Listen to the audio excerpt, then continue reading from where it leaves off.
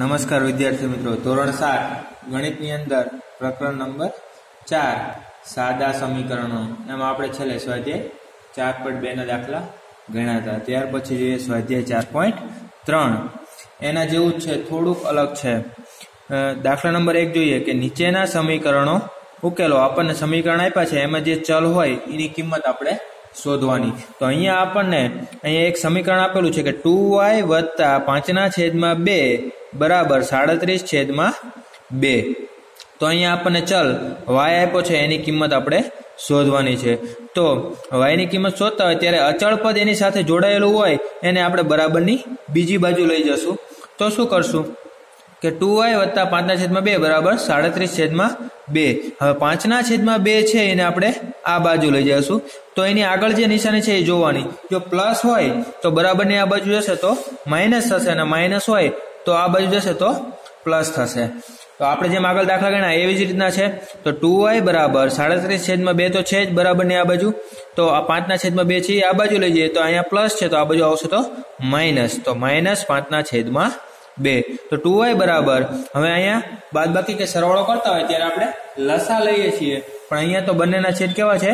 સરખા જ છે. તો આપણે સીધી ઉપરની અંશની બાદબાકી થશે, એટલે કે 37 - 5/2. તો 37 - 5 એટલે જવાબ આવશે 32/2. આના છેદ ઉડાડીએ તો 16 દુ 32. તો 2y બરાબર 16. તો હવે 2 છે એ y સાથે ગુણાકારમાં છે, આ બાજુ હતો ભાગાકારમાં. તો y બરાબર 16/2. તો y બરાબર આપણે કિંમત શું મળશે? 8. એવી જ રીતના બી જોઈએ.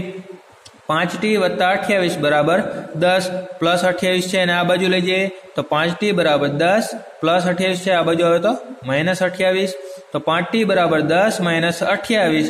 28 માંથી 10 જાય તો 18, અને મોટા નિશાની મોટી સંખ્યા કઈ છે તો કે 28. એની આગળ કઈ નિશાની તો કે માઇનસ. તો આપણે જવાબ શું આવશે? -18. તો 5t બરાબર -18. તો t બરાબર -18. આ 5 ગુણાકારમાં, આ બાજુ આવે તો ભાગાકારમાં. તો -18/5. અહીંયા આપણે 5 છે એ અવિભાજ્ય સંખ્યા છે, તેથી એના અવયવો પડશે નહીં. તો આનો જવાબ રહેશે -18/5. ત્યાર પછી સી જોઈએ. a/5 વત્તા 3 બરાબર 2 પ્લસ 3 ને આ બાજુ લઈ જઈએ તો -3 થશે. તો a/5 બરાબર 2 તો છે જ, 3 ને આ બાજુ તો -3. તો a/5 બરાબર 2 - 3. તો જવાબ આવશે -1. હવે 5 છે એ ભાગાકારમાં છે, આ બાજુ આવે તો ગુણાકારમાં આવશે. તો a બરાબર -1 તો છે જ, અને ગુણ્યા 5. તો a બરાબર જવાબ આપણને મળશે 5 ગુણ્યા -1, જવાબ આવશે -5. તો a બરાબર -5. પછી ડી જોઈએ. q/4 વત્તા 7 બરાબર 5. પેલા પ્લસ વાળું પદ છે એને આ બાજુ લઈ જઈએ તો q/4 બરાબર 5 પ્લસ 7 છે, તો આ બાજુ આવે તો -7. તો 5 - 7. તો q/4 બરાબર 5 - 7. તો જવાબ આવશે -2. તો q બરાબર, હવે આ 4 છે એ ભાગાકારમાં છે, આ બાજુ આવશે તો ગુણાકારમાં. તો q બરાબર -2 ગુણ્યા 4. તો એ q બરાબર આપણે જવાબ મળશે 4 ગુણ્યા 2 એટલે 8, પણ એક પદ માઇનસ છે એટલે આખું પદ કેવું થશે? માઇનસ. તો જવાબ આપણને મળશે q બરાબર -8. ત્યાર પછી ઈ જોઈએ. 5/2 x બરાબર -10.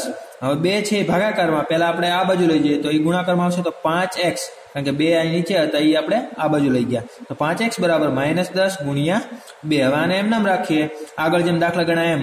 તો x ની સાથે 5 ગુણાકારમાં છે, આ બાજુ ભાગાકારમાં. તો x બરાબર -10 ગુણ્યા 2 તો છે જ, ભાગ્યા 5. અહીંયા છેદ ઉડાડીએ તો 5 દુ 10. તો ઉપર શું વધ્યું? -2 ગુણ્યા 2. તો -2 ગુણ્યા 2 એટલે 2 દુ 4 ને એક પદ માઇનસ છે એટલે આખું પદ કેવું થશે? માઇનસ. તો x બરાબર -4. ત્યાર પછી જોઈએ આગળ. ઓકે, એના પછી f જોઈએ. તો 5/2 x બરાબર 25/4. તો આગળ જેમ દાખલો ગણાય આ 2 ભાગાકારમાં છે, આ બાજુ ગુણાકારમાં લઈએ તો આ બાજુ શું વધશે? તો 5x બરાબર 25/4 તો છે જ, આ 2 છે આ બાજુ આવશે તો ગુણ્યા 2. તો 5x બરાબર 25/2. અહીંયા જો છે ગુણાકારમાં છે એટલે છેદ ઉડશે, 2 દુ 4. તો અહીંયા શું વધશે? 2. તો અહીંયા શું વધ્યું? 25/2. હવે 5 છે આ બાજુ ગુણાકારમાં છે, બરાબર ની આ બાજુ આવશે તો ભાગાકારમાં. તો x બરાબર 25, 2 તો છે જ, અને ગુણ્યા 5. 5 ગુણ્યા 5 એટલે 25. અહીંયા છેદ ઉડાડીએ તો 5/છેદમાં શું વધશે? 2.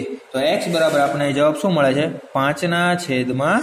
2 ત્યાર પછી દાખલો જોઈએ આગળ 7m પ્લસ 19/2 બરાબર 13 19/2 છે એને બરાબર ને આ બાજુ પહેલા લઈ જઈએ તો 7m બરાબર 13 આ પ્લસ છે તો આ બાજુ આવતો માઇનસ તો માઇનસ 19/2 હવે આ બેની બાદબાકી કરવી હોય તો આપણે લસા લેવો પડે એટલે કે છેદ બંનેના સરખા કરવા પડે જો અહીંયા છેદ સરખા કરો તો અહીંયા 2 છે તો અહીંયા 2 વડે ઉપર નીચે ગુણવા પડે અહીંયા ઉપર નીચે 2 વડે ગુણીએ તો નીચે 2 આવશે ઉપર 13 ગુણ્યા 2 એટલે શું થશે 26 તો મેં અહીં સીધા લખ્યા છે કે 26 - 19/2 આ 26 એના આવેલા છે અથવા તો તમે સીધો ક્રોસ ગુણાકાર કરો કે 13 દુ 26 - 19 ને આખાની નીચે 2 એમ કરો તો પણ ચાલે તો 7m બરાબર 26 - 19/2 તો 7m બરાબર 26 - 19 એટલે 7/2 હવે 7 છે એ m સાથે ગુણાકારમાં છે તો આ બાજુ ભાગાકારમાં તો m બરાબર 7 2 તો નીચે છે જ અને ગુણ્યા 7 તો અહીંયા 7 7 ઉડી જશે તો m બરાબર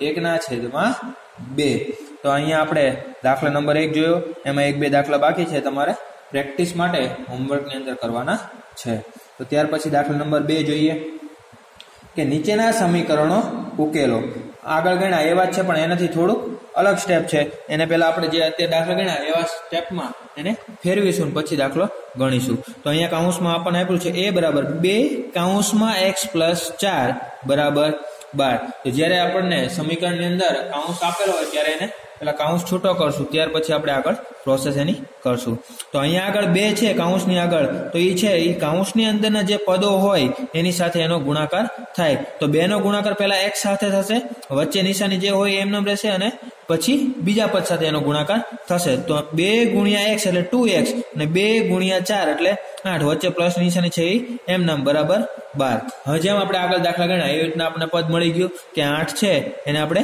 આ બાજુ લઈ જશું તો 2x બરાબર 12 - 8 અહીંયા +8 છે આ બાજુ -8 તો 2x બરાબર આપણને શું મળશે 4 તો અહીંયા 2 છે એ પાછા x સાથે ગુણાકારમાં તો x બરાબર 4/2 તો x બરાબર આપણને જવાબ શું મળશે 2 ત્યાર પછી બી જોઈએ એવો જ છે દાખલો કે 3 કૌંસમાં n - 5 બરાબર 21 3 નો n સાથે પણ ગુણાકાર અને 5 સાથે પણ ગુણાકાર વચ્ચે માઇનસ નિશાની તો અહીંયા પણ માઇનસ તો 3 × n એટલે 3n - 3 × 5 એટલે 15 બરાબર 21 - 15 ને આ બાજુ લઈ જઈએ તો 3n બરાબર 21 + 15 તો 3n બરાબર 21 + 15 એટલે જવાબ આવશે 36 તો n બરાબર 36/3 આ 3 ગુણાકારમાં છે આ બાજુ ભાગાકારમાં તો n બરાબર 36/3 તો n બરાબર આપણે જવાબ શું મળશે 12 તરી 36 આ બેના છેદ ઉડાડે તો આપણે જવાબ મળશે 12 ત્યાર પછીનો દાખલો જોઈએ 3 કૌંસમાં n - 5 બરાબર -21 ઉપર જેમ સાદું આપ્યું એમ જ છે ખાલી આ બાજુ જવાબ આપણને -21 આપેલો છે તો આનો ગુણાકાર કરીએ 3 × n એટલે 3n - 3 × 5 એટલે -15 બરાબર -21 તો 3n બરાબર -21 આ -15 છે અને આ બાજુ તો +15 તો -21 + 15 તો -+-21 માંથી 15 જાય તો 6 પણ મોટા નિશાની મોટા 21 છે એની નિશાની આવશે માઇનસ તો 3n બરાબર -6 n ગુણાકારમાં આ બાજુ ભાગાકારમાં n બરાબર -6/3 અહીં છેદ ઉડાડીએ તો 3 દુ 6 માઇનસ નિશાની છે એટલે જવાબ આવશે -2 તો n બરાબર આપણે જવાબ શું મળે છે -2 પછી ડી જોઈએ તો -4 કૌંસમાં 2 + x બરાબર 8 તો અહીંયા એક પદ માઇનસ ને અંદરનું પદ પ્લસ છે તો 4 દુ 8 પણ જવાબ તો આવશે -8 પ્લસ -4 × x એટલે -4x બરાબર 8 અહીં વચ્ચે જે નિશાની છે એ એમ નામ તો -8 અહીંયા પ્લસ અને કૌંસના માઇનસ નિશાની તો પ્લસ માઇનસ તો -8 - 4x બરાબર 8 હવે -8 છે એ અચળ પદ છે એને બરાબર ને આ બાજુ લઈ જઈએ તો -4x બરાબર 8 આ -8 છે આ બાજુ આવશે તો +8 તો 8 + 8 તો -4x બરાબર આપણે 8 + 8 એટલે 16 તો x બરાબર 16 આ -4 છે ભાગાકારમાં તો x બરાબર 16 - 16/-4 તો 4 × 4 એટલે 16 તો આ બેના છેદ ઉડાડીએ તો આપણે જવાબ શું મળશે 4 પણ એક પદ માઇનસ છે તો આપણે જવાબમાં શું મળશે -4 તો અહીંયા જવાબ આપણે મળશે x બરાબર -4 ત્યાર પછી જોઈએ આગળ ઓકે દાખલા નંબર 2 જોયા પછી દાખલા નંબર 3 નીચેના સમીકરણો ઉકેલો બધામાં સમીકરણો જ ઉકેલવાના છે અને બધા સરખા જેવા જ છે થોડું અલગ આવશે ઓકે તો પહેલો એ જોઈએ તો 4 બરાબર 5 કૌંસમાં p માઇનસ 2. તો આગળ જેમ દાખલા ગણાય એમ જ તે, પણ બરાબર ની આ બાજુ આપણને ખાલી અચળ પદ ઊંધું આપેલું છે, તો દાખલો તો એવી રીતના જ થશે, રીતમાં કોઈ ફેરફાર થશે નહીં. તો 4 બરાબર આ જે 5 છે એ કૌંસની બહાર છે, એ કૌંસની અંદરના જે બે પદો આપેલા છે એની સાથે ગુણાશે, તો 5 ગુણ્યા p એટલે 5p અને 5 ગુણ્યા 2 એટલે 10, પણ માઇનસ નિશાની વચ્ચે એમ નામ આવશે, તો -10. તો આપણે p ની કિંમત શોધવાની છે, તો 4 બરાબર 5p માઇનસ 10. -10 છે એને આપણે આ બાજુ લઈ જઈએ તો +10 થશે, તો 4 + 10 બરાબર 5p. આપણે આ જે પદ છે એને એ બાજુ એમ નામ રાખશું, તો 10 + 4 એટલે 14 બરાબર 5p. p સાથે 5 છે એ ગુણાકારમાં છે, આ બાજુ આવે તો ભાગાકારમાં, તો 14/5 બરાબર p. આ છે આપણો જવાબ. તો આગળના જે દાખલાઓ ગણ્યા એમાં આપણે આનાથી આ બાજુ આપણને ચલ આપેલો હતો અને આ બાજુ આપણને અચળ પદ આપેલું હતું, પણ આપણે બંને રીતે કરી શકીએ.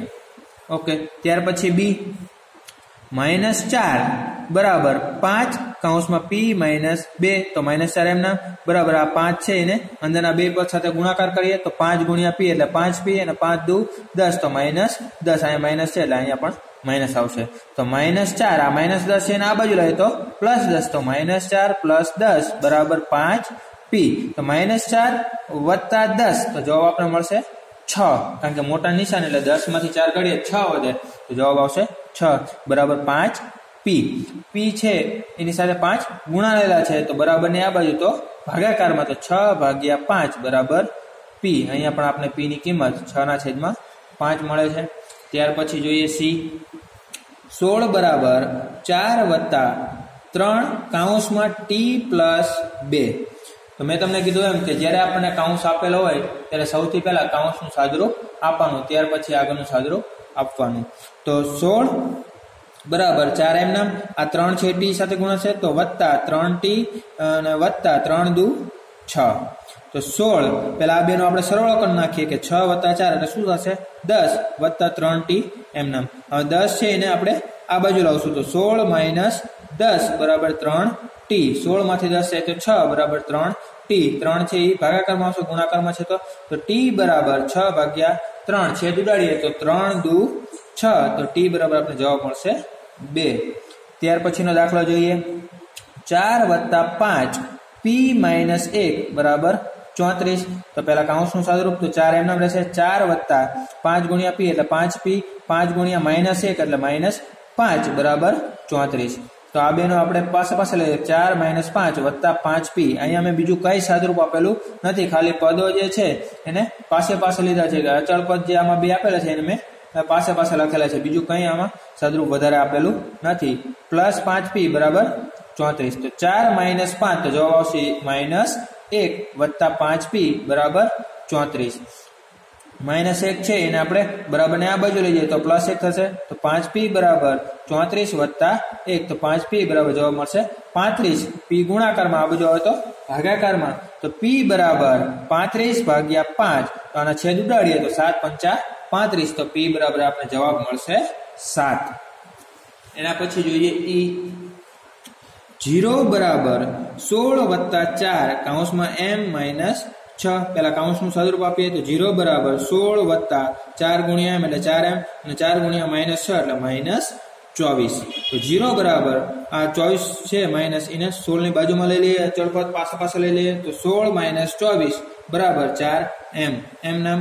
તો 0 બરાબર 16 - 24 એટલે જવાબ આવશે -8, કારણ કે મોટી સંખ્યા -24 છે, 16 કરતા મોટા છે એટલે એની આગળની જે નિશાની છે એ નિશાની આવશે. તો -8 + 4m, તો -8 છે એને બરાબર ને આ બાજુ લઈએ તો 0 + 8 થશે, તો 0 + 8, તો જવાબ શું મળશે આપણને 8. તો 8 બરાબર આ બાજુ શું વધ્યું 4m, 4 ને હજી આ બાજુ લઈ જઈએ તો ભાગાકારમાં આવશે, તો 8/4 બરાબર m. અહીંયા છેદ ઉડાડીએ તો 4 દુ 8, તો m બરાબર આપણે કિંમત મળશે 2.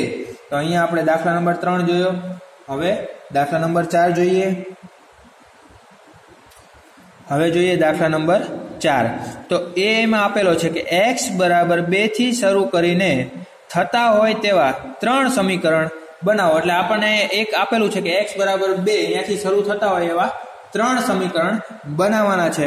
તમે બંને બાજુ જે સંખ્યા લો એ સંખ્યા વડે ગુણી શકાય, ભાગી શકાય કે એવી રીતના તમે 3 સમીકરણ બનાવવાના છે. તો અહીંયા જોઈએ હું બનાવું છું કે x બરાબર 2 આપેલું છે, તો હું પહેલા એવું કરું છું કે બંને બાજુ 3 વડે ગુણાકાર કરું છું. તો અહીંયા 3 વડે ગુણાકાર કરું તો શું થશે? 3x બરાબર 2 ગુણ્યા 3, એટલે બંને બાજુ મેં 3 ગુણ્યા. તો અહીંયા લખ્યું કે બંને બાજુ 3 વડે ગુણતા.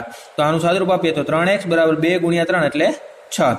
તો હવે શું કરું છું? હવે બંને બાજુ -1 બાદ કરું છું કે બંને બાજુમાંથી 1 બાદ કરતા, એટલે 3x માંથી 1 બાદ કરીએ તો આપણે શું મળે? 3x - 1 બરાબર 6 - 1, બંને બાજુ -1 કર્યા તો 3x - 1 બરાબર આપણે 6 - 1, તો જવાબ શું મળશે?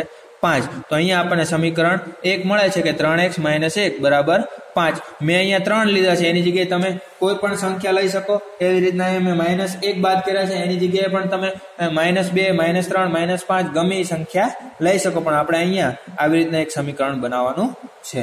ત્યાર પછી બીજું સમીકરણ બનાવીએ તો x બરાબર 2. હવે એવું કરું છું કે બંને બાજુ 3 વડે ભાગતા, તો x ભાગ્યા 3 બરાબર 2 ભાગ્યા 3. હવે એવું કરું છું કે બંને બાજુ 5 ઉમેરતા, તો x/3 વત્તા 5 બરાબર 2/3 વત્તા 5, બંને બાજુ 5 ઉમેરા તો x/3 વત્તા 5 બરાબર આ બાજુ સાદુરૂપ આપવું પડશે. તો સાદુરૂપ આપીએ તો અહીંયા સરવાળો છે, તો બંનેના છેદ કેવો હોવો જોઈએ? સરખા. તો છેદ સરખા કરવા હોય તો ઉપર નીચે અહીંયા 3 છે તો 3 વડે ગુણવા પડશે, અથવા તો આનો 3 નો છે એનો 5 સાથે સીધો ગુણાકાર કરી નાખીએ તો 2 વત્તા 3 ગુણ્યા 5 એટલે 15/3. તો x ના છેદમાં 3 વત્તા 5 બરાબર 15 વત્તા 2 એટલે 17/3. તો આને આપણે સમીકરણ 2 કહીએ. એટલે આપણને અહીંયા 2 સમીકરણ બનાવ્યા. ત્યાર પછી હજી એક સમીકરણ બનાવવાનું છે, તો ત્રીજું સમીકરણ પણ બનાવીએ કે x બરાબર 2. તો હું બંને બાજુ 6 વડે ગુણું છું, તો 6x બરાબર 2 ગુણ્યા 6, તો 6x બરાબર 2 ગુણ્યા 6 એટલે જવાબ આવશે 12. તો હવે બંને બાજુથી -5 છે એ બાદ કરું છું, ખાલી 5 જે છે એ બંને બાજુ બાદ કરું તો 6x - 5 બરાબર 12 - 5. તો 6x - 5 બરાબર 12 - 5, તો જવાબ શું આવશે? 7. આ આપણને ત્રીજું સમીકરણ પણ મળ્યું. તો આવી જ રીતના દાખલો બી છે એમાં x બરાબર -2 થી શરૂ કરીને એવું કીધું છે, તો એમાં પણ તમે આ જ રીતના ઉદાહરણ લઈ અને તમે જાતે સમીકરણ બનાવવાના છે. તો એ જે દાખલો છે એ તમારે હોમવર્કની અંદર કરવાનો છે. તો અહીંયા આપણે સ્વાધ્યાય જે 4.3 છે એ આપણે અહીંયા પૂર્ણ કરીએ છીએ. તો હોમવર્કની અંદર સ્વાધ્યાય 4.3 માં બાકી રહેલા દાખલા ગણવાના છે. એ તમારી જાતે પ્રેક્ટિસ માટે તમારે હોમવર્કની અંદર કરવાના છે, જેથી તમને વધારે ખ્યાલ આવે. તો જેટલી વધારે પ્રેક્ટિસ કરશો એટલા જ વધારે દાખલાઓ તમને સરળતાથી તમે ગણી શકશો. તો હવે આગળના વિડીયોની અંદર આપણે સ્વાધ્યાય 4.4 જે છે એના દાખલા આપણે ગણશું. ત્યાં સુધી દરેક વિદ્યાર્થી મિત્રોને નમસ્કાર.